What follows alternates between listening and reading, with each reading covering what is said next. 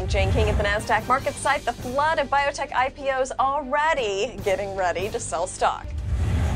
I'm Remy Blair in San Francisco. A new wave of biotech IPOs are on the horizon. Will we see a turnaround? And as CES gets underway, global tech sales are forecast to fall this year. What will drive consumers to spend their hard-earned dollars?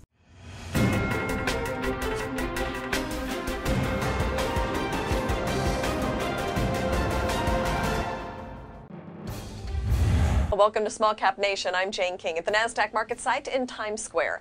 Gene therapy startup Audentes Therapeutics filed for an IPO that would raise up to $86 million. The San Francisco-based company, led by CEO Matthew Patterson, develops gene therapy treatments for X-linked myotubular myopathy. That's a condition that primarily affects muscles used for movement and occurs nearly exclusively in males. In fact, it kills 1 in every 50,000 newborn boys by the time they reach 2 years old.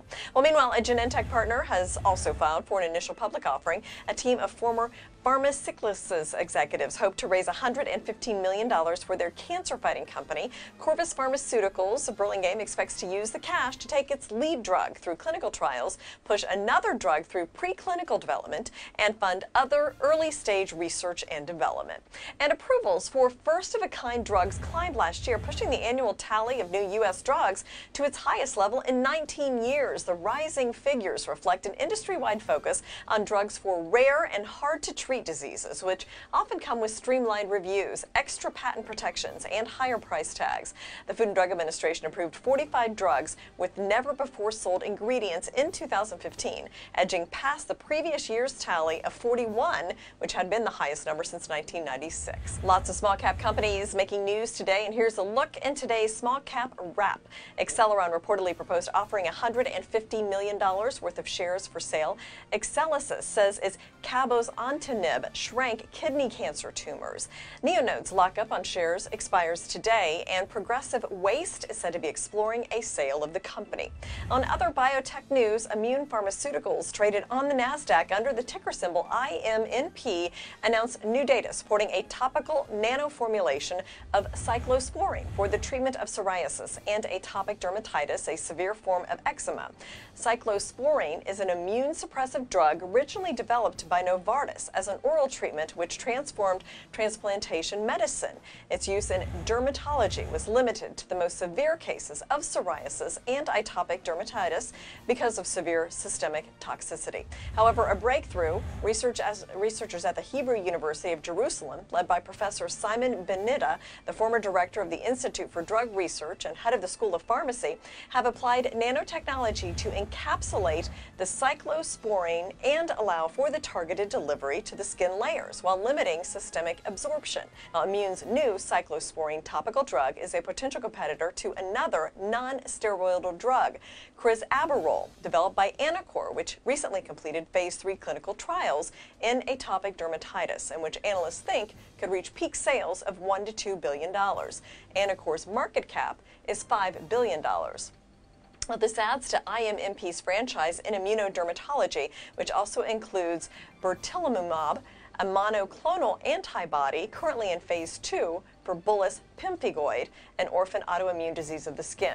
Bertelimumab is expected to start phase 2 clinical trials this year in severe atopic dermatitis and compete with Regeneron's antibody dupilumab, which achieved 75% efficacy in phase 2 and received breakthrough designation by the FDA. IMNP's growing pipeline in immunodermatology and its novel drugs have the potential to follow the tracks of Anacor and Regeneron. And Wendy's pledges to use only eggs from cage-free hens by 2020 in North American locations. The move will apply to the 400 locations in North America that serve breakfast. Now, as part of its animal welfare program, Wendy's also announced it's going to eliminate gestation stalls from its pork supply chain by 2022. It's a brand new year. We had a rocky start to 2016 in global markets, but biotech startups seem to be clamoring for the IPO door. It is day 5 of the new year already. Several biotech names have filed for IPOs. What's behind this sudden move? Hi Jane, it may be hard to believe, but biotech IPOs are making headlines. At the end of 2015, the industry took a hit and IPOs slowed down. We all remember the drug pricing controversy and how generalists headed straight for the exit signs. The latest IPO filings come ahead of next week's biotech and healthcare conferences in San Francisco. Of course, we will be covering the events here at SCN. Now, the JP Morgan Chase Annual Healthcare Conference is a time when many will be gauging market appetite and eyeing the competition. Among the names that filed for IPOs, we have Audentes Medicine, Audentes, Bavarian Nordic, Corvus, Syndax, and Reata. That's a lot for the first week of trade in 2016, and that means millions that will be raised this year. Many in the audience may be familiar with some of the companies going public. Audentes Medicine has been in the spotlight for its gene editing technology. Is the company a sure bet? Well, it depends on who you ask, but this Cambridge, Massachusetts startup has been in focus. Audentes pioneered the controversial CRISPR-Cas9 gene editing technology. It develops treatments to modify genetic defects that cause disease. Now, Audentes is fairly new to the scene and has been around for just 2 years. It has the backing of Google Ventures and Bill Gates. Audentes raised $163 million in a preferred stock offering. Google, Gates, Fidelity Investments bought in along with VC firms, Polaris Partners, and Flagship Ventures. Now, Audentes filed for an IPO of $100 million with a proposed ticker symbol of EDIT. Institutional investors are sure to be keen on the company. It currently has a cancer therapy partnership with Juno Therapeutics. Now, keep in mind that CRISPR has not been tested in humans. Its most advanced offering is still in preclinical development, and human studies are not expected to begin until 2017. And what about the other biotech companies that are gearing up for market debuts? Audentes is an SF-based biotech that develops gene therapy products. Its offerings are aimed at patients with life-threatening rare diseases that are caused by single gene defects. It plans to raise $86.3 million and has raised about $138 million already, with backing from T. Rowe Price, Venrock, and Sofinnova Ventures. The company acquired Cardiogen Sciences and acquired a lead program for treating inherited arrhythmia diseases. Bavarian Nordic, a Danish company, boasts vaccines in its lineup and revenue to boot. It plans to raise $86 million in its NASDAQ debut. Now, the company has a smallpox vaccine as well as a late-stage cancer vaccine, Prosvac. Meanwhile, Corvus Pharmaceuticals is based in Burlingame, California, and plans to raise $150 million in its IPO. The company develops immuno-oncology therapies that utilize the immune system against cancer cells. Its founders also come from an oncology company, Pharmacyclics, which was bought by AbbVie. And Texas-based Reata Pharmaceuticals plans to raise $80 million. It is developing protein-based antioxidant inflammation modulators for life-threatening diseases. Now, the company is older, founded back in 2002, and has major pharma names who have backed over $400 million. Its partnering deal with AbbVie did not work out, but it was one of the biggest deals ever. And Waltham, Massachusetts-based Syndax is a clinical-stage biopharma looking to raise $86.3 million. It is developing a cancer inhibitor as a combo therapy. So far, it has raised around $181 million. The company withdrew from an earlier IPO, but boasts AstraZeneca vet, Briggs Morrison, and a range of new deals. On Monday, it also added a deal with Pfizer and Merck. Now, Syndax combined its HDAC inhibitor with avelumab. The cancer drug is also being paired with Merck's Keytruda. Now, a separate study has been lined up in combination with Roche's atezolizumab. Straight ahead, we head across the pond for a look at what's happening in the European markets when Small Cap Nation comes right back.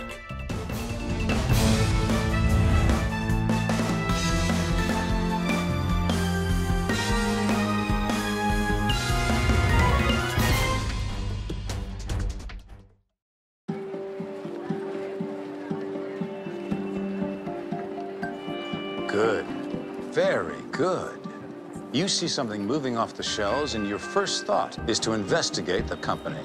You are Type E. Yes, investment opportunities can be anywhere. Or not. But you know the difference. E-Trade's barcode scanner. Shorten the distance between intuition and action. E-Trade. Opportunity is... Before they sat down, one more time, just for themselves. Before the last grandchild graced the stage. Before Katie and her husband hit that rough patch. Before Kevin finally came home and the first grandchild arrived. Before the sons-in-law, daughters-in-law, and Brad's brief brush with the law. Before the second British invasion.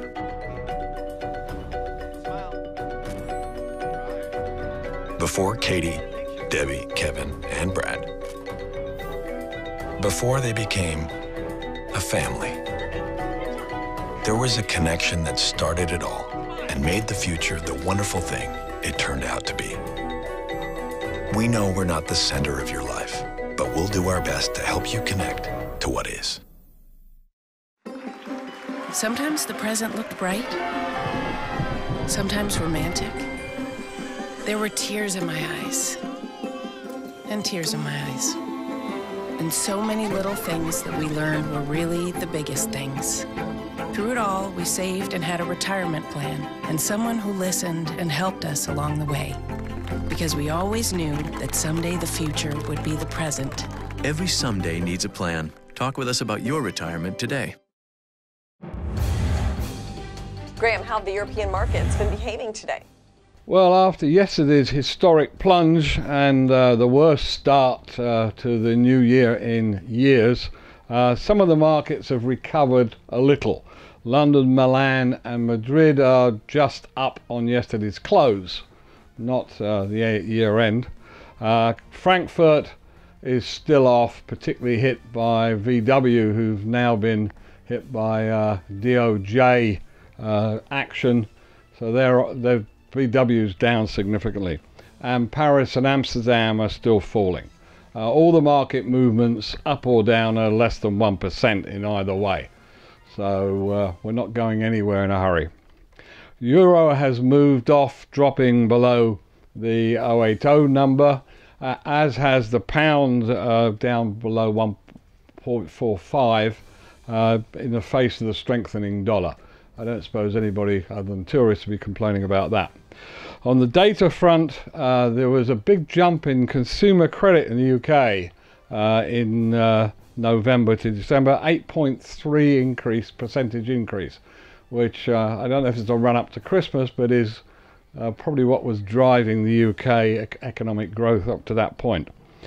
On the other hand, consumer prices in Germany just went up 0.3% year on year in December, which was lower than the increase in the previous month and half of what the market expectations were, mainly due to a slowdown in food prices. But nevertheless, no inflation. And unemployment in Germany is holding steady at 4.5%, whilst the Eurozone as a whole, of course, is still continuing at an average of 11%. Consumer prices in the Eurozone are expected to go up just 0.2% in December, the same as in the previous month, and below, I don't know, market expectations or market hopes more likely. And core inflation in the Euro area, again similarly, just came up 0.9%, which is the second time the rate slowed from below the 1% back in September, October. So all in all, no inflation in the system as yet, and very slow, little data that's encouraging elsewhere. Well, Graham, what are we looking at today? We're looking at and taking a view on what the European pundits are saying they think is going to be the case for 2016. On the economic front, the adjustment to the new normal of low growth in the global economy seems to be the main driver. Chinese growth probably going to continue at a lower level, 5 to 8% best. Indian growth continues to be limited by government interference in business, so not a lot of hope there, I think, for new business. Continuing pressure on commodity and oil prices will limit rises there. So inflation is expected to continue below target due to overcapacity in production and people in Europe. And as a result, the ECB and the Bank of England will continue their limited expansion, and we're not expecting any rate rises very soon, possibly not at all. Germany continues to have slow growth in 2016. Britain, limited growth, although it's not been as good lately as it should be, and the rest of Europe, very little growth. Strengthening dollar will help German and British exports as the euro and the pound are weakened. So that's the economic view. In politics, the continuing issues with the unresolved migration refugee crisis will overhang undoubtedly European politics. But the potential political backlash to the migration refugee crisis, particularly in Germany, will probably come to the fore somewhere in the next few months.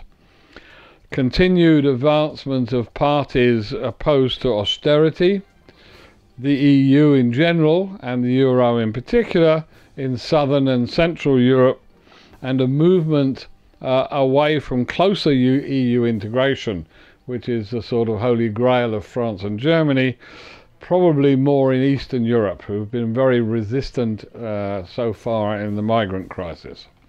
More pressures also on devolution, Scotland possibly again, particularly if the Biotech comes forward, the Catalans, the Basques, and others.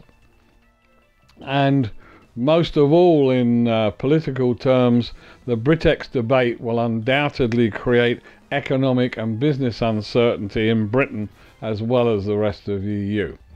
The main European markets are not expected to be too exciting in 2016. That's the general view. Continued pressure on oil and commodity-based companies, and possibly some potential M&A activity in those sectors maybe create some interest. But overall, London is expected to be largely flat over the next year. Euronext, so Paris, Brussels, Amsterdam, Lisbon, limited growth, particularly if no action is taken by the politicians to improve competitivity in those countries. Frankfurt will undoubtedly continue to grow slowly as its export markets re-establish, with support of course from the famous Mittelstand, the small cap area. Smaller markets will continue to advance a little. Some have done very well this year, driven by a few companies in each market. And Graham, what about the small cap world? Well, in the small cap markets we may have some opportunities. London AIM, with its reliance on overseas based companies, some 40+%, to provide growth, so possibilities there. Whilst investor reluctance will create difficulty for smaller companies trying to raise capital, there is potential for larger capital raising and M&A, particularly I think in the pharma sector, where there are a lot of individual small companies already cooperating, and possibly also in the oil sector as well. Euronext, Audentes, similar to the main markets, limited growth due to local market conditions probably, unless there are changes in employment rules, etc., particularly which impact the SMEs. Frankfurt SDAX, particularly reliant on the continuing performance of the Mittelstand. Smaller markets could offer some interesting individual company opportunities on a one-by-one basis. For initial public offerings this year will probably be a lowish number as in 2015, maybe one or two large techs coming to market, but generally it's going to be discouraged, I think. London AIM will rely on larger entrants to provide growth opportunities, mainly from high tech, I think, and financial services, startups coming to market. And we would expect to see some growth in foreign-based companies continuing to join the AIM for its liquidity. Euronext, Audentes, and Frankfurt, probably concentration continuing on privately owned family companies going public. with the addition of some high-tech startups. And in other markets, I think limited appetite in the less liquid markets with the general problem. In summary, I think the pundits appear to believe that 2016 is going to be a pretty uninspiring year. So we shall see. The start, of course, yesterday on the stock market certainly was not encouraging. So that's it for Small Cap Nation Europe. This is goodbye from Graham Brown. We'll take you to San Francisco next when Small Cap Nation comes right back.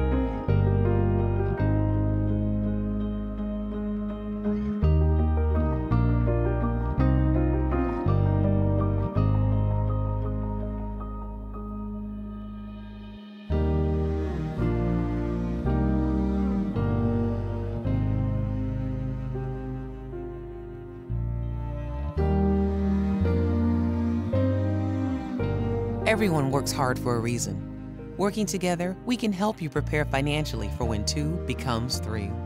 Wells Fargo. Together we'll go far. You want to be the best investor you can be. You want to cut through the noise of an overwhelming amount of analysis. You want the insights that will help you decide which ideas to execute and which to leave behind. You want your trades executed in 1 second or less, guaranteed and routed with institutional quality technology. Look no further. Open an account and find more of the expertise you need to be a better investor. When I got the phone call that we had received the grant, I held my breath. To have a program like this is a big reward. Being a Chase Mission Main Street grant recipient is a game changer. One of the biggest surprises in starting a small business is the number of hours we should work for the first 20 years.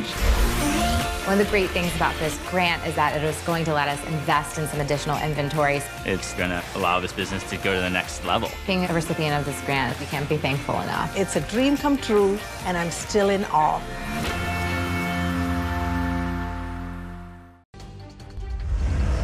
Well, in the tech world, all the eyes are on the annual CES in Las Vegas. Every year, innovative technologies and products are introduced. Over 20,000 new products will be showcased this year alone.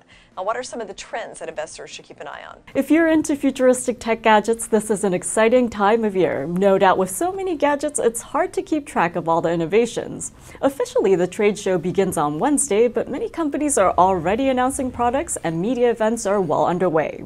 Consumer Technology Association is behind CES and it forecasts a dip in global tech sales. At a media event, it warned that sales will fall 2% to $950 billion in 2016. As for trends, expect virtual reality sales to spike 440% from last year to $540 million. Other so-called trendy consumer tech, including 4K HD TVs and drones, may fly off shelves. Drone sales are forecast to bring in $953 million and 4K Ultra HD TVs to pull in $10.7 billion. Meanwhile, tried and true categories are expected to grow at a slower pace. Expect smartphone sales to rise 4% and laptop sales to rise 3%. Over half of industry revenue comes from smartphones, laptops, desktops, tablets, and TVs. In 1 year from now, each category will drop to less than half of industry revenue. What are some of the exciting gadgets that are expected? The new year means resolutions, so not surprisingly, fitness tech and wearables are popular. Also, IoT offerings stand out along with a plethora of smart everything. There are smartphones, smart clothing, smart appliances, as well as electric cars and safety tech. Now, Acton revealed its latest product, an electronic skateboard. The Blink is controlled with a small handheld device. A smartphone app can also be used. Remember, this is the company behind Rocket Skates.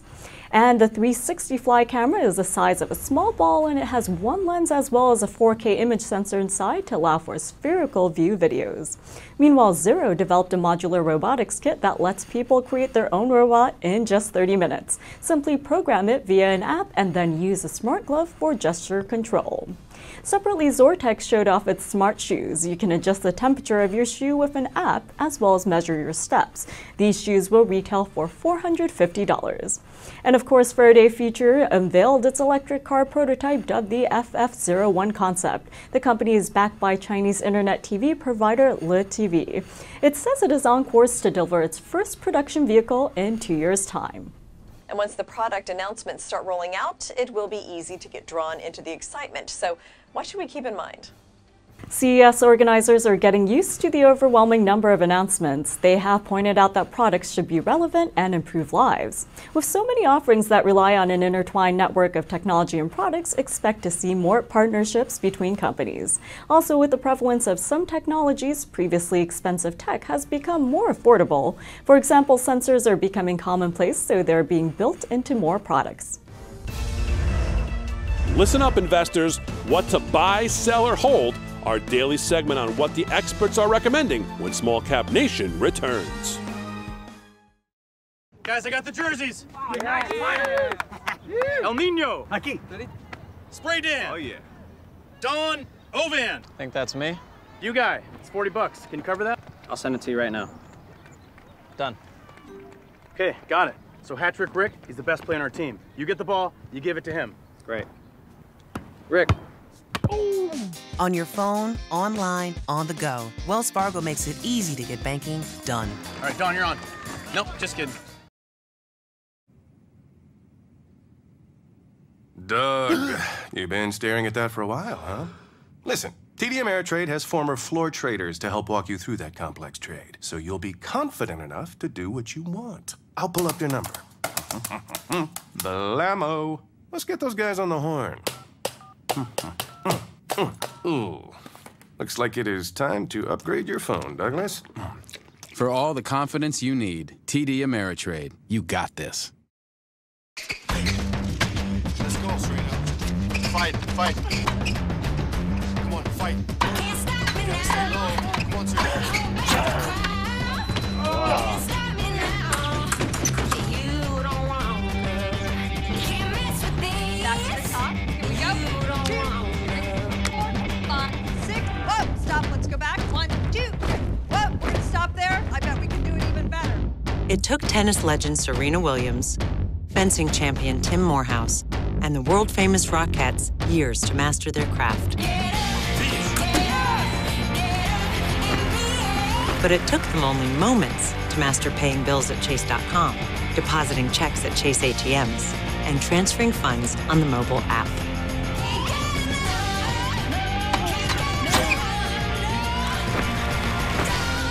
Technology designed for you, so you can easily master the way you bank.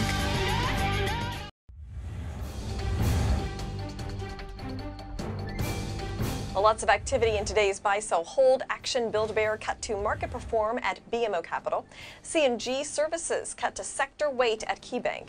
Edwards Life was rated a new hold at Evercore ISI. Hawaiian Holdings cut to hold at Deutsche Bank. Prosperity Bankshares rated a new underweight at JP Morgan. And Republic Airways cut to hold at Deutsche Bank.